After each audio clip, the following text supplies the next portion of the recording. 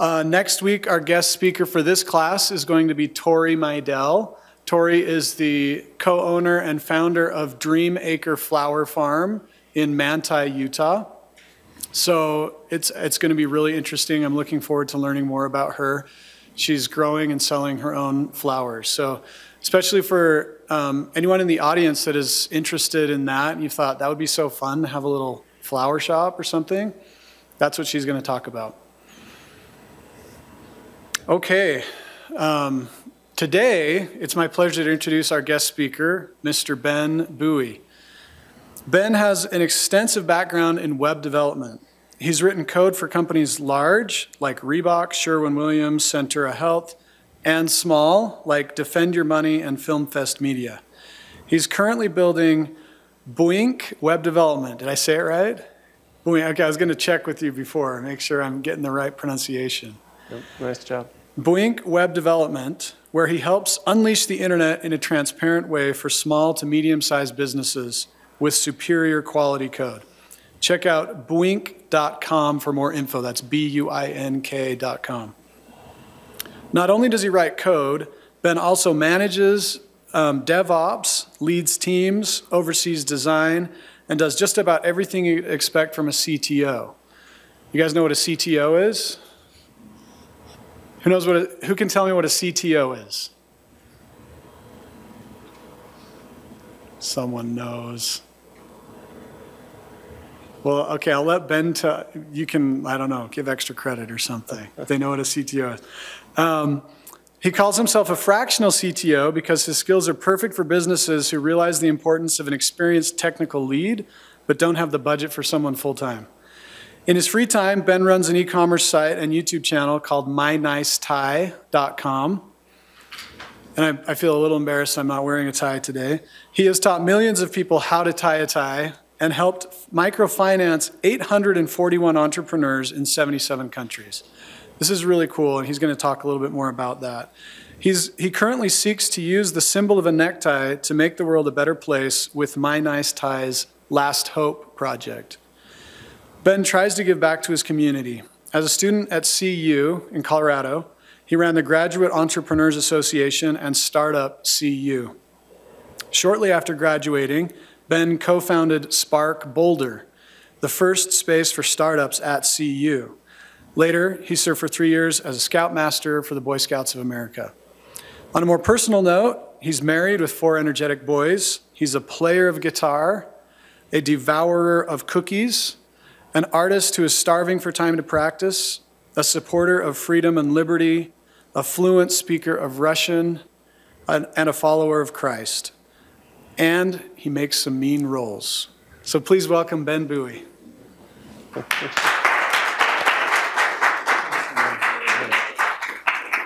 Can you guys hear me out of this mic? Yeah? Okay.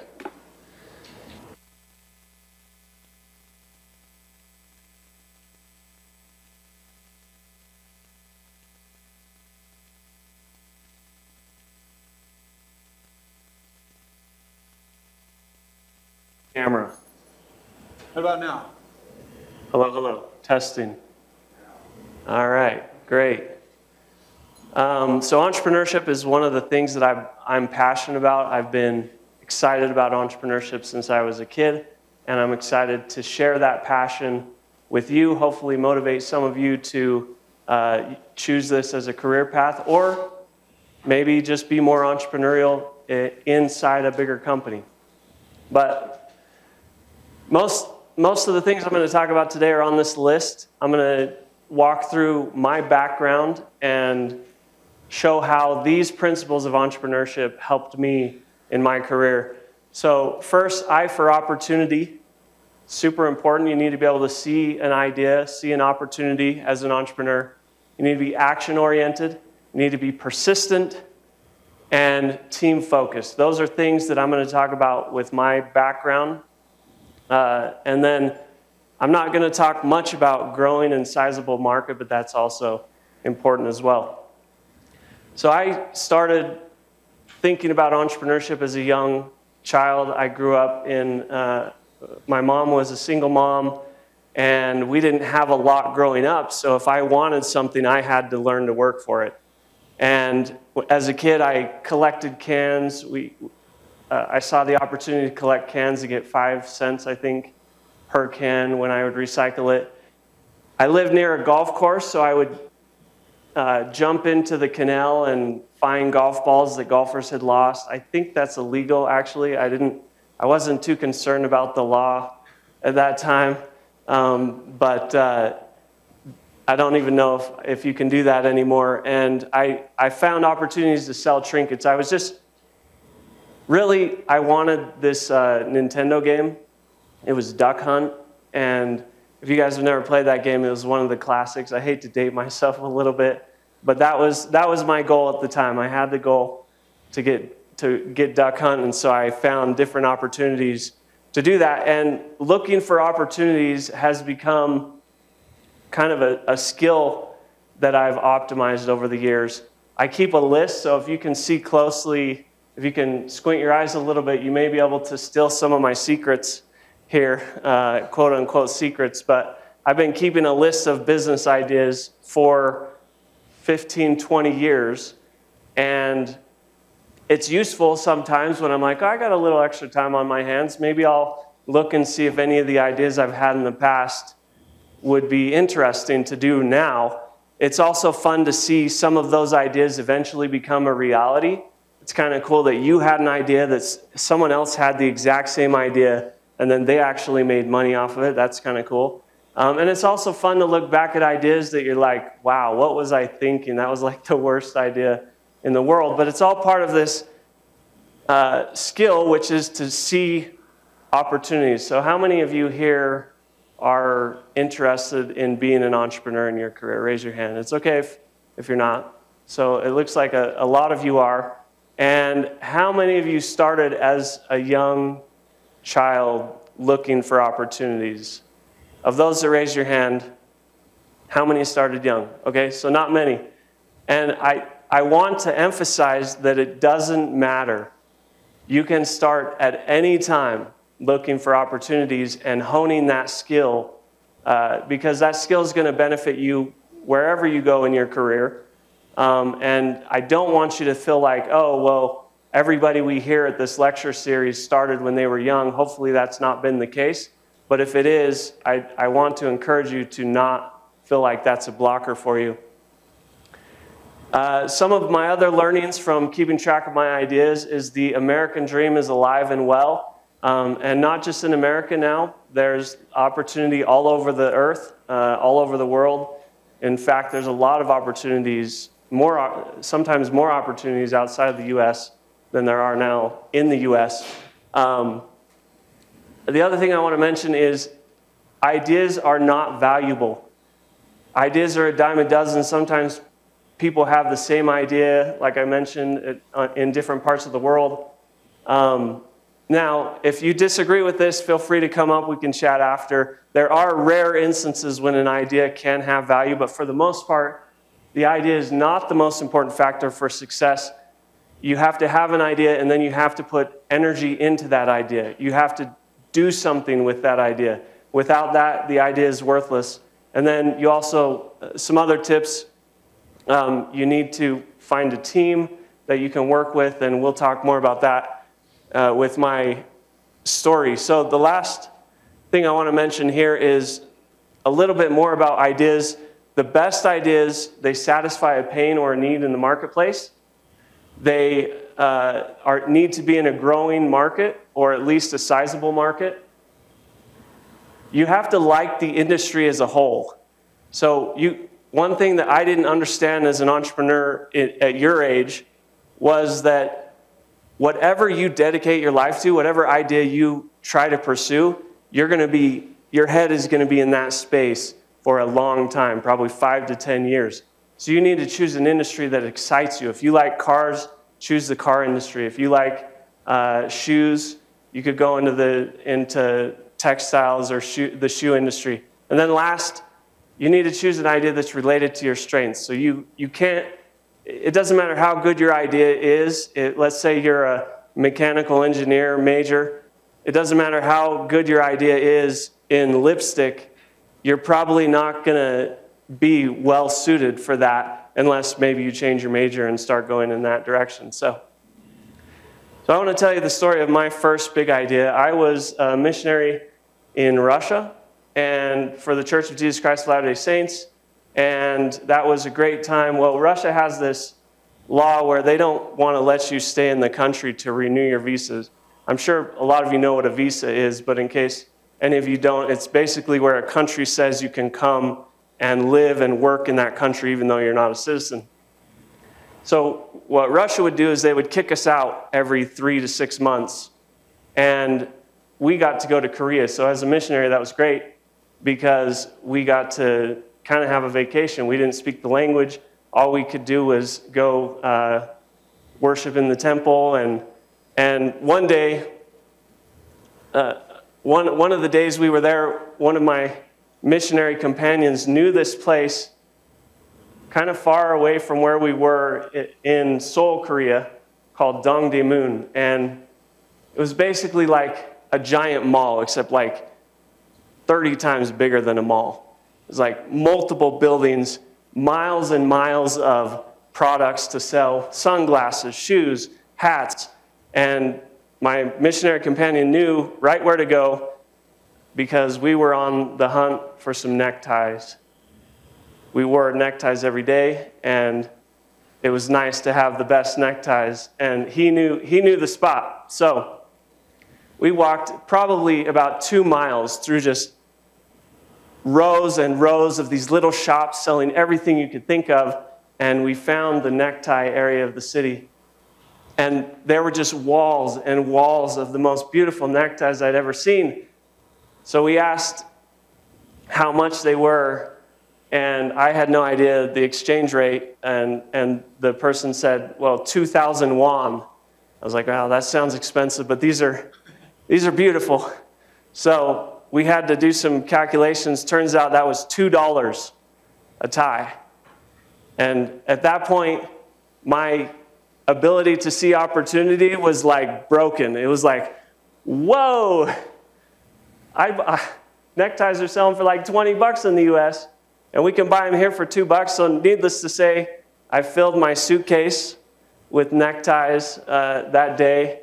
And when I got back from my mission 2 years later, I met a friend who was also interested in business, and I convinced him to invest $7,000 in a business where I would go to North Korea. I would buy 2,000 of the brightest, most beautiful ties I had ever seen, and I would come back, and even if I sold them for a couple bucks, I could make a great profit. I knew a little bit about profit margin, and so I was on the warpath. Anyways, somehow, through great luck, I was able to get those neckties, 2,000 of them, back to the US. I had no idea what a tariff was, a quota is. Like, I had no idea of how to import and export. It was sheer providence that I was able to get those neckties back to the US. And I started selling them door to door. And that was exciting some days when I would make more than my wife did in an entire week in one day. And it was really difficult other days when I couldn't sell a necktie to save my life. At the time, I was selling them for $10 a piece, and I quickly found out that no one would buy $10 neckties.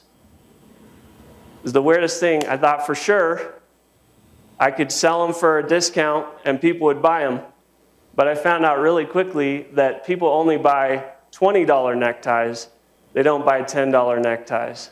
So there's a lesson there. When you think about what you're going to price your product at, you have to make sure to price it correctly. And sometimes a low price is the wrong price. So what did I learn? I learned a lot of good things, but first I want to do an object lesson with you. I have a gift card for 20 bucks. This is a credit gift card. You could take a girl out on a date, or you could go with some friends to a nice restaurant. I have this for the person that wants it the most in the room. So who wants this? Couple hands. I'm going to give it to the person that wants it the most. So I'll take it. Okay. The loudest wheel gets the oil. The loudest, that's a great guess. Like, there is some way I know, I have a way of knowing who wants this the most. And loudest is a good guess. Who else wants it? I want it. You want it? Yeah. Nice. How do I know that you want it the most? Because I'm up here willing to take it from you. Nice job. He wins. What was your name? Colton. Colton, nice job. Give me a high five. So, what did we learn from that? I didn't know how long that would take. Have you seen that object lesson before? No, but I just figured I might as well try it. So. That's exactly the lesson I wanted to have happen, because the idea here is that the most important thing in entrepreneurship is doing something, action, getting up, reaching out, grabbing that opportunity. And so thank you, Colton, for teaching us that great lesson. I already talked about how price signals value. Doing something is better than thinking about it. But one thing I didn't, once you're willing to do something, once you're willing to stick your neck out there a little bit, you really need a plan. And that's one of the mistakes I made with this first business. I didn't have a strategy other than there's an opportunity here and I wanted to capitalize on it, but I didn't have a really good strategy. So, moving on, about that time, I attended a lecture series, not unlike this. In fact, it was exactly like this at BYU. And I was thinking about strategy a lot. And also at the time, there was a company called Tom's Shoes. Have you guys heard of Tom's Shoes?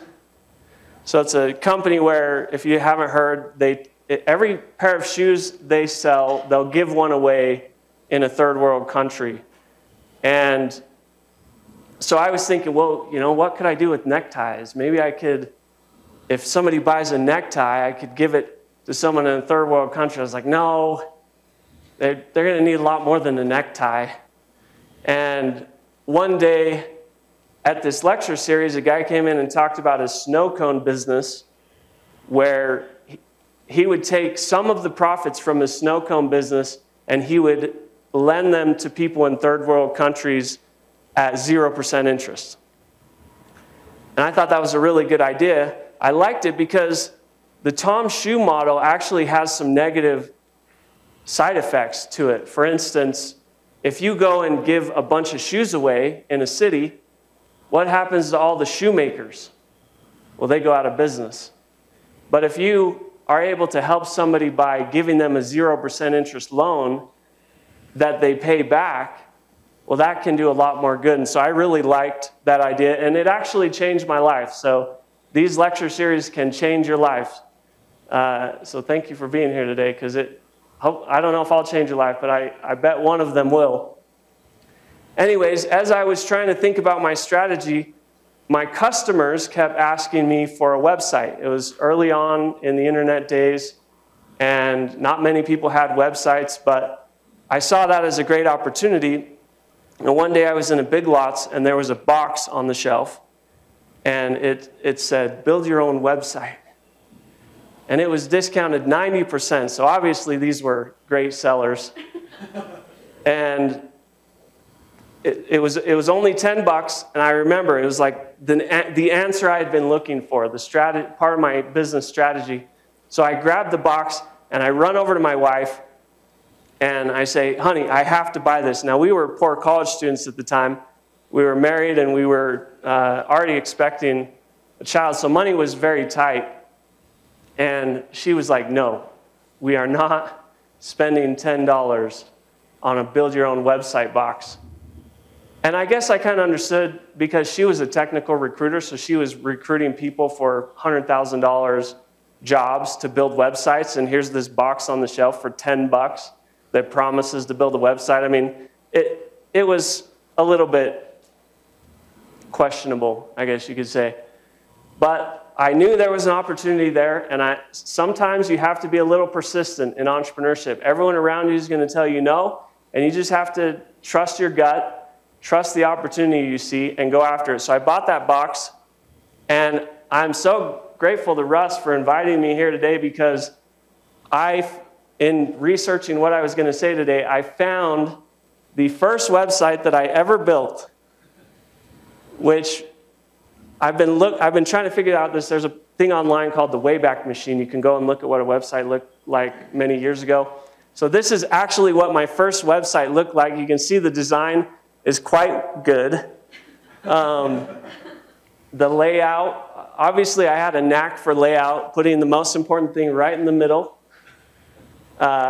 No lines or really design savvy at all. But I quickly found out another great lesson from entrepreneurship, which is if you build it, they do not come. I know you've seen that heartfelt movie where they build the baseball field and then everybody just comes because they built it. That is not how it works in real life. You can set up the best website you think you can, and no traffic will come. But surprisingly, I actually sold a couple ties. So I was pretty excited about that. And it did something really weird to me. It made email very addicting because when you get an email and it's like, somebody just gave you 20 bucks. It makes email very addicting, and to this day, I'm addicted to email. But I quickly realized I needed to get traffic, and I was doing all kinds of stuff, like trading traffic with other companies and paying for traffic back in the early days when there was a lot more kind of shady stuff with traffic going on. And then I came up with the idea to make a how-to video. It was even before YouTube was huge. It was late 2007. And there were a lot of different YouTubes. YouTube wasn't the only video hosting company. It's still not, but no one knew what was going to win. So I made this video. I talked my wife into giving me $100 to buy a video editing kit. And I put up this green screen in my closet. I didn't even know any other knots except the one that I taught. It was the only necktie knot I knew, and I didn't even know the name till I made this video. So back to the principle of just doing something. It took me 2 weeks, and I actually started getting a little bit of traffic. In the first month, I had 1,000 views, and that kind of blew my mind. But my whole goal was to get traffic to the website. So I would go and look at my analytics, and there was none. No one was coming to the website. And I had spent $100 and 2 weeks to make this video, and after a month, it was a failure. So I was like, well, I got other things to focus on. I'll focus on making the website bigger and doing other stuff. No traffic, well, I'm not going to do that again. So I logged in 9 months later, and my mind was like, whoa, what has been happening? I hit 100,000 views in 9 months. Now, what I didn't realize at the time is this is a crazy good trend. If you are in an industry and you see a trend like this, you double down, even if it's not making you a dime. But what did I do? I went in and I said, how much of this is converted into traffic? And none of it was. So now I'm 9 months into this experiment, and I'm like, I'm never making another video again in my life. I'm still done, and no one was converting. At the time I had my first child, and some people wait to have children until they have a successful business. I actually think the data supports that if you have more responsibility, you have more motivation to be successful. It becomes not just a side thing. It's like you got mouths to feed. You have to find something that's successful, and it really does help. So this email changed my life. Talk about being addicted to email. I got an email, what was it? September 9th, 2009. So this is 2 years into the videos. YouTube sends me an email. Hey, by the way, we're letting you host your video on our platform for free, and it's helping drive traffic to your site. But guess what? We're going to also pay you every month in the advertising revenue that we make off of your videos. So this was a game changer. I had no idea that this would come. And now the channel has over 52 million views. We've sold neckties all over the world. This is interesting. The head of YouTube Trends wrote a history on YouTube, and he has chapter 10 on how-to videos, and the story of MyNiceTie opens chapter 10 of the history of YouTube. And this is what I'm most proud about the company, that Russ said 800 people we've helped. We've now helped 913 people all over the world to start businesses and pull themselves out of poverty through this amazing gift that we have of capitalism and hard work, entrepreneurship. So, what did I learn? Reoccurring revenue is crazy good. If you can make money while you sleep, you can own an asset and make money. That's one of the best things you want to do. Ownership is key. If you own an asset, you can generate revenue off of that asset, and you always want to pay attention to that. Action, again, is key. Be persistent. This is one thing that a lot of people get wrong.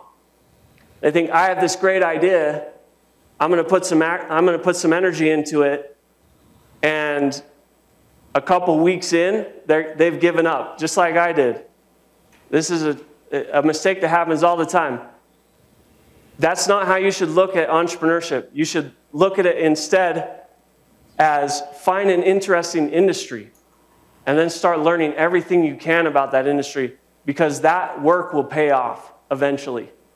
Everything you learn about the industry, all of your action, even if each individual thing doesn't work out, like my traffic trading and all that, the videos ended up working out very well. Trends are more important than they seem. And then I just want to mention a little bit about how to make money on YouTube. This is a big question these days. The most important thing you need to do on YouTube, if you're going to start a YouTube channel, is tell stories. It's all about stories.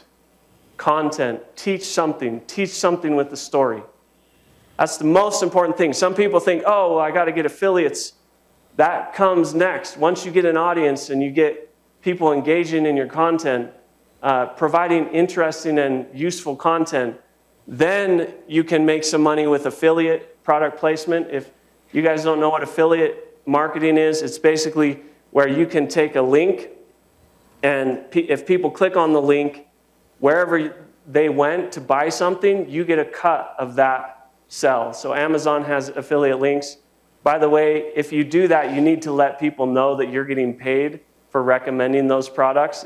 There's FTC guidelines about it. But you can make money with affiliate links, as I did. You can make money with YouTube revenue, and you can also make money doing product placements and advertising directly in your video.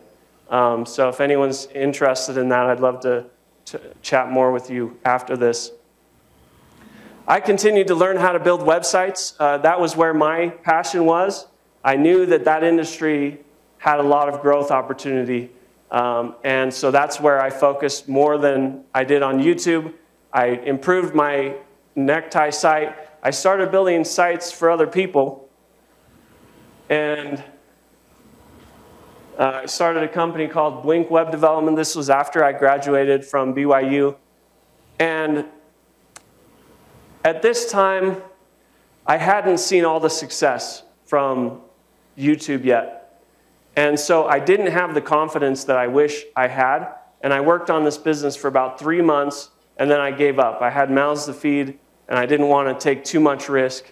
And so I worked on Buink for a little, or I left Buink, took a corporate job as an analyst and a planner at Payless Shoe Source, and I found that I was very technical compared to the other people at the company. I also found that I do not fit well in corporate America. There's too much status quo. There's too many politics going on in the office, and people didn't want to innovate. They weren't as innovative as I wanted to be, and so I got back out. I went and got an MBA, and my strategy here was, I've already done a business undergrad. I'll do an MBA. It'll be super easy. and then I'll launch a startup while I'm at school, which turned out to be really great, right? Because you can get student loans to help you start the business. You can get team members to help you work on the business idea. And that's exactly what I did. I launched this company called Happy Freebie. It's basically like a Groupon for products. At the time, Groupon was kind of early, and it was an industry that was trending a little bit. And I had learned my lesson from MyNiceTie, thinking that if you build it, they will come. This time, I tried to like make it super viral. Everything about the company was engagement driven. So you could win stuff, which everybody likes to win stuff. It's pretty easy to want to win something. You could save, so we did discounts, kind of like Groupon. And then we also had the ability to earn points. So as you engage with this stuff, you would earn points that you could then use to buy the products. I also launched an initiative to find an exclusive group of basically mommy bloggers, is what we called them at the time. And I had 3,000 bloggers apply to be part of this program. And then this was a group of 200, and then this was a smaller, more exclusive group of 15. And it was really interesting. That was interesting because I kind of made some of the bloggers mad because they had to compete to be in the program. And I found out that there's like a hidden underbelly of like mommy blogger mafia. If you make them mad, like they'll do some crazy stuff. If anyone is in that industry, let me know. I'd love to swap stories about it. But anyways, the company fell for two reasons. One, it was an exciting industry for me because it was products for parents, but it wasn't a great fit for me in terms of my interests. Like, can you imagine me leading like 300 mommy bloggers? It's like, it wasn't a great cultural fit for me, and I could have maybe made that work, but the bigger problem was intellectual property. Do you know much about intellectual property? Raise your hand if you even have heard that term. So when you work on something, you create what's called intellectual property, and I was working on this with teams at school, and so as people would work on my idea, they would create intellectual property, and I didn't have the correct legal protections in place to have people work on my business. So once my business started taking off, I went to my team and I said, hey, can you sign these intellectual property right agreements? And one of my team members, for good reason, didn't want to sign it because he wanted to be in that industry as well, and he didn't want to open up a risk for himself. So it cast a kind of a shadow on the company, and I ended up deciding not to move forward with it. And so yeah, that was some of the learnings there. As Russ said, at about that time, I saw an opportunity for the first space for student startups at CU. And so I learned the lesson about team, how important team was, not doing everything on your own. And we put together a great team of students that designed the space. We ended up raising $15,000 in cash just by pitching this idea. So the idea was good enough and the team was good enough that we were able to pitch it to the community, and we found our first sponsor, which was Archer Bay legal firm. They guaranteed our lease, and then after that, other sponsors came on, and we were able to raise $15,000 to build out the space, or sorry, $50,000. Let's see, what else about that? This space went on to host 50 plus events with 3,000 plus attendees. It helped 200 plus student startup companies find startup jobs, get connected to the local business community. So there's no way I could have done all that on my own. It was a nonprofit, and eventually it was absorbed into the university. So the big learning there is team. I went on to work for an agency for a little bit using my web development skills that I had acquired previously, and that's when I started Buink Web Development. That's what I mostly do today. Our goal is to catapult companies to be VC funded acquired publicly traded Fortune 500 and household names. So VC, that stands for venture capital, basically help startup companies raise money and become successful. That's our business, and we've had a little bit of success for that. We had one of our clients end up raising VC money, and they're still doing very well. They're called Claravine. And then another company, they were acquired by a larger company, and I have to put quotes around acquired because actually COVID put them out of business. They were in talks to be acquired by a larger company, and the government in San Francisco shut down all businesses like theirs, so they couldn't even operate. Needless to say, the deal fell through, and the company acquired them for free, basically, because they took a lot of their employees. So it was really bad timing, but that helped us reach our goal. So learning's there. Again, action-oriented. My experience with neckties led to YouTube, led to a successful YouTube channel, led to improving the world. Neckties led to websites, led to Buink. And really my overall goal is to launch a SaaS startup. So that's a future thing that I'm going to be doing. And then Spark Boulder actually led me to be involved in the first space for startups in Ephraim, which we're calling Ephraim Workspace right now. And you guys are all welcome to come. It's more targeted at the local business community, but it's a space where you can come and work with like-minded people. The other piece of learning here is with consulting, I was able to get paid to learn the industry. That's a really good place to be in. I knew I wanted to be in tech startups, and so I launched Buink to get the experience that I need for my future goal, which is to launch a successful SaaS startup. I also learned to focus on the client, and I learned that the world favors the obsessed. If you're willing, this is a quote from Twitter. I think it was Patrick Bet-David recently. He's a great entrepreneur. He said, the world favors the obsessed, and I found that to be true. The more you're willing to focus on one aspect of an industry and become kind of the world expert in that, the closer you're going to be to living your entrepreneurial dream. So I think that's all I wanted to say. How much time do I have? 7 minutes. Okay. And where is Ephraim Workspace? It's, let's see, I don't even know the address. It's down by the Dragon Chinese restaurant across the street. I think the Boy Scouts of America office used to be there. I'm kind of new in Ephraim, by the way. Can you tell them what a SaaS startup is? Yeah, thank you. SaaS startup stands for software as a service. So what's a good example? Trello is a software as a service. Any software that you pay a monthly fee to use the software, it's a software as a service. I cannot tell you how lucrative those businesses are.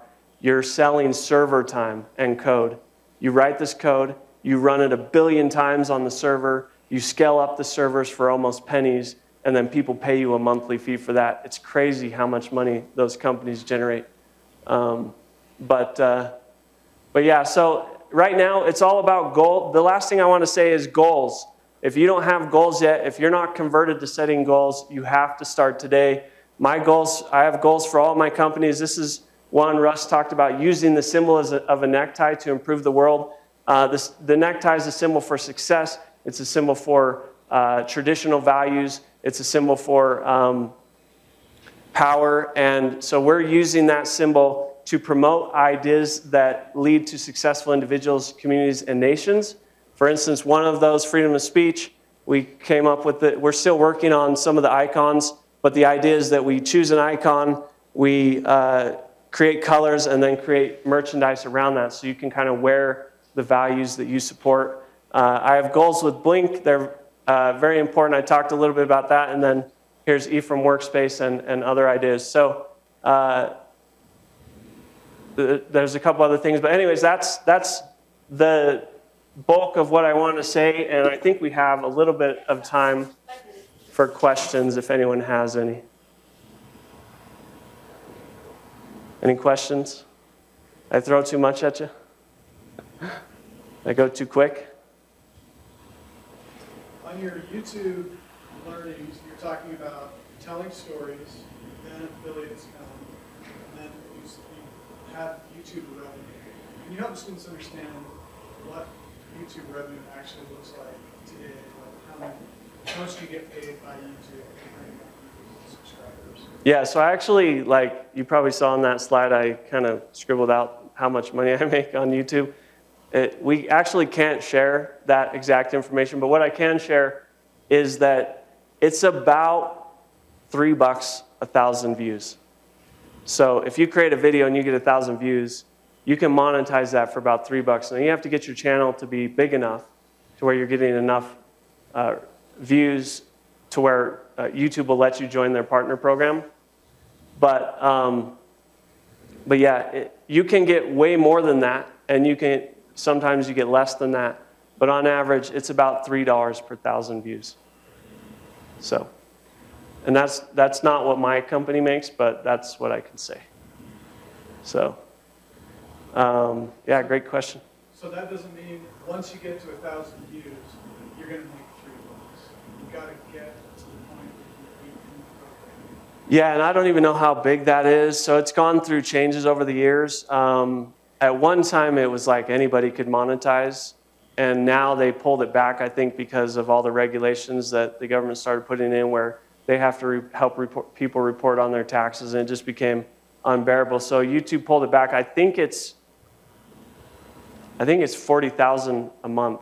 I think 1,000 subscribers is one of the thresholds you have to hit. So your channel has 1,000 subscribers, then I think that's when you can think about applying. Okay, but yeah, that sounds right. I thought it was the number of views too, but yeah, you could look that up.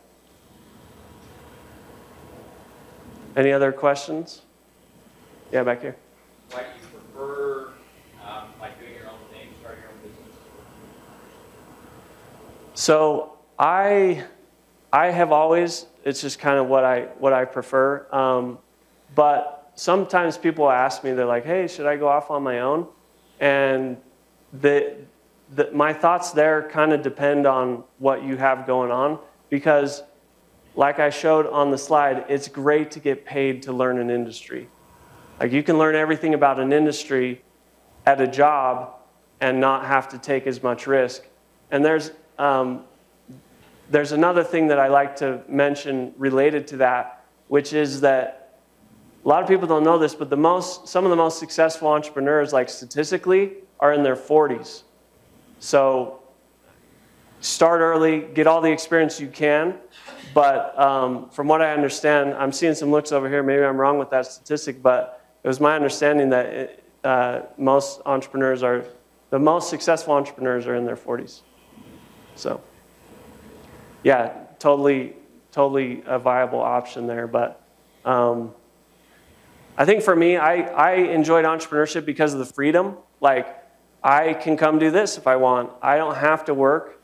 There is a little bit more stress in entrepreneurship, but I have a lot more flexibility. I can work on my side projects easier. I can work on new inventions. I have a couple inventions right now that I'm working on with different people. So that's a great question. I saw another hand. Yeah? You mentioned that you really like being part of a team. What is something that might not be a big strength for you that you found that working with a team helps compensate for? Everybody, yeah, and working as a team did come naturally to me because I was kind of always like, no, I want to be in control. I don't want someone else to make a mistake that could affect my life really poorly. And, but for me personally, like everybody has their strengths and weaknesses and skills and background. So I have a lot of ideas around like hardware, like making a little internet connected device, or how many cool things could you do if X device was connected to the internet. So I have a lot of ideas like that, but I have no background in device manufacturing. And I'm actually now working on a smart device, but my co-founder is in that industry and has been in the industry for like 40 years. So that's an example. And also there's personality differences, like having a diverse thought on a team is super important. Different backgrounds, different ways of looking at things is super important and to be able to check your own self, because a lot of times as entrepreneurs we get stuck in these little tunnels where it's nice to have a voice that we can go to and get feedback from on our ideas. Other questions? I think we may be out of time. Yeah, that's it. All right. Thank you so much, Ben. Yeah.